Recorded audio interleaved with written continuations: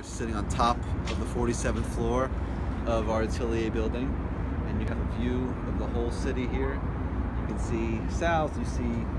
over here to the east, and we even have the river view over here behind you. So it's beautiful views, and this is where the sun gets its energy for the building from, and we can do about 5 to 10% of our building's energy comes from these panels up here right now. We're saving about $75,000 a year, and with the next phase we're going to be trying to increase that up to $225,000. What I would recommend to other developments is to try to focus their attention on this solar initiative, not only to make the environment healthier and green, but also for their bottom line, because at the end of the day,